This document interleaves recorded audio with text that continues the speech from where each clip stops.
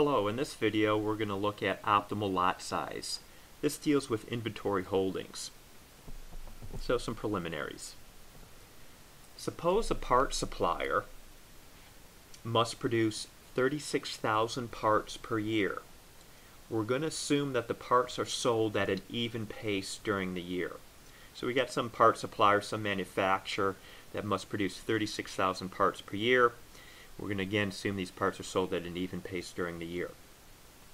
The annual cost of holding one part in inventory for the entire year is going to be $2. Okay, so I'm just making up some value here. Let's call it $2, the annual cost of holding one part in inventory. The setup cost for a production run of parts is $4,000, regardless of how many parts are produced in a production run. So this firm, if it wanted to, it might decide to produce all 36,000 parts at the beginning of the year. In that case, it would incur one production run and one setup cost of $4,000. All right, let's now look at this more closely. What's the goal of the firm? The goal of the firm is to minimize this, to minimize the total cost. In this case, total cost is going to equal the setup cost times the number of production runs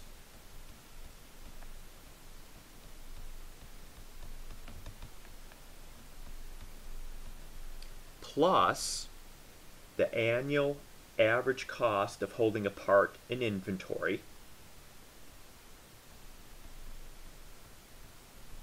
annual inventory holding cost per part multiplied by the average annual inventory holdings.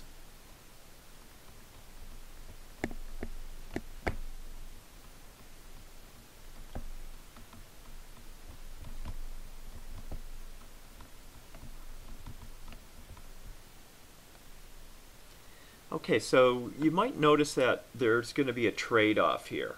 We've got two components of this firm's total cost.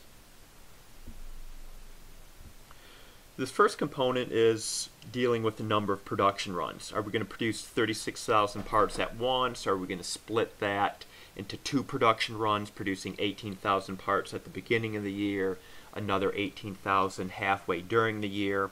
How are we going to do that? The fewer the production runs means we're not going to incur as much in terms of setup cost. The bad news is if you do very few production runs, you're going to have a very big inventory, so your inventory holding costs are going to be higher during the year. So what is the optimal number of production runs? What is the optimal lot size? That's what we're trying to figure out here. So let's get to that then. Let's assume a few things. Let's assume that the setup cost is $4,000. Okay? We're going to let n equal the number of production runs. And this is what we're going to be solving for in a bit. Number of production runs. Let's have the annual average holding cost per part.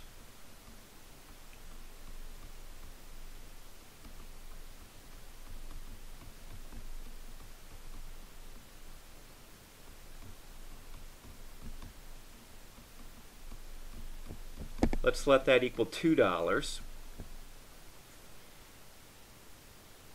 And the next thing I think we need to look at a little bit more closely is this term over here, average annual inventory holdings. This value here is going to equal the following. The annual number of parts to produce, in our case it's 36,000, divided by 2 times n, where n is the number of production runs. Let me explain that a little bit more.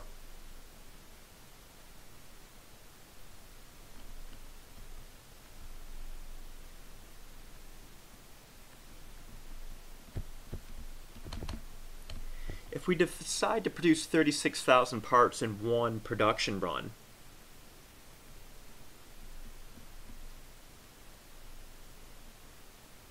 and then sell those parts from an inventory at an even pace during the year, our average inventory holdings is just going to be 18,000. So the average inventory holdings will just be 36,000 divided by 2 multiplied by the number of production runs, and that equals 18,000. Let me do another example, see if I squeeze it in over here. So we got time and then the inventory holdings up here. Let's say we decide to produce this 36,000 parts in 2 production runs of 18,000 each. So at the first of the year, at the beginning of the year, we produce 18,000 parts. We use those, sell those from inventory. Then we have to produce another 18,000 parts and then sell those. So in total we have 2 production runs of 18,000 each. Our average inventory holding is going to be 9,000, or just 36,000 divided by 2 times the number of production runs. In this case it's 2, and that equals 9,000. So the average inventory holdings with 2 production runs is 9,000. Okay, let's go ahead now and try to solve this problem.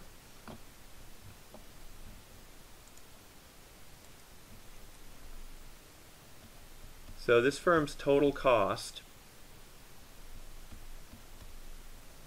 is going to equal the setup cost times N, the number of production runs,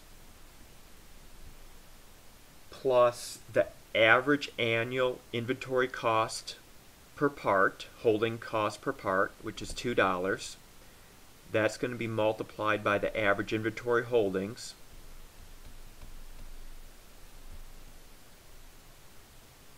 The average inventory holdings in our example is the number of parts we want to produce during this year, 36,000 divided by 2N. Simplifying that just a little bit, we get 36,000 divided by N.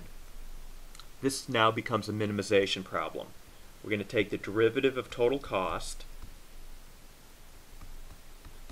with respect to N, the number of production runs. So the derivative of 4,000 N is just 4,000. The derivative of 36,000 divided by N is minus 36,000 divided by N squared. Since we're interested in minimizing this, we're going to set this derivative result equal to 0. Now if you're unsure where this is coming from, it's the same thing as rewriting 36,000 divided by N equaling 36,000 times N to the minus 1 power. The derivative of that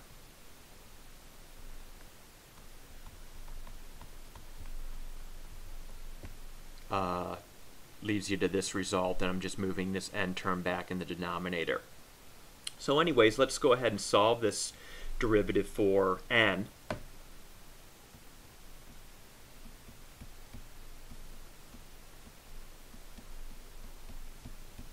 Okay, moving one set of terms over to the other side, solving for N.